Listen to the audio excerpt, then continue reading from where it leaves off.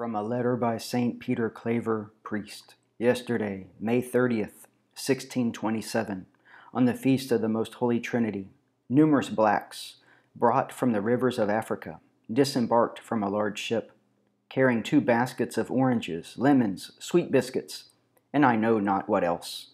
We hurried toward them. When we approached their quarters, we thought we were entering another Guiana. We had to force our way through the crowd until we reached the sick.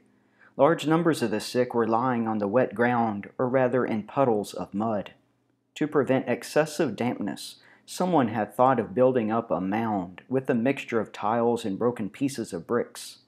This, then, was their couch, a very uncomfortable one, not only for that reason, but especially because they were naked, without any clothing to protect them. We laid aside our cloaks, therefore, and brought from a warehouse whatever was handy to build a platform. In that way we covered a space to which we at last transferred the sick, by forcing a passage through bands of slaves. Then we divided the sick into 2 groups. One group my companion approached with an interpreter, while I addressed the other group. There were 2 blacks, nearer death than life, already cold, whose pulse could scarcely be detected. With the help of a tile, we pulled some live coals together and placed them in the middle near the dying men. Into this fire we tossed aromatics. Of these we had 2 wallets full, and we used them all up on this occasion. Then, using our own cloaks, for they had nothing of this sort, and to ask the owners for others would have been a waste of words, we provided for them a smoke treatment, by which they seemed to recover their warmth and the breath of life. The joy in their eyes as they looked at us was something to see. This was how we spoke to them, not with words, but with our hands and our actions.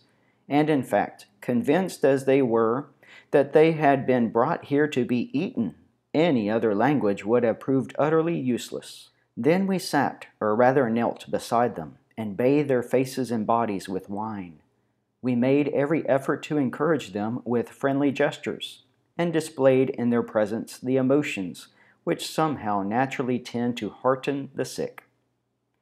After this we began an elementary instruction about baptism, that is, the wonderful effects of the sacrament on body and soul. When by their answers to our questions they showed they had sufficiently understood this, we went on to a more extensive instruction, namely about the one God, who rewards and punishes each one according to his merit, and the rest. We asked them to make an act of contrition and to manifest their detestation of their sins. Finally, when they appeared sufficiently prepared, we declared to them the mysteries of the Trinity, the Incarnation and the Passion, showing them Christ fastened to the cross, as he is depicted on the baptismal font, on which streams of blood flow down from his wounds. We led them in reciting an act of contrition in their own language.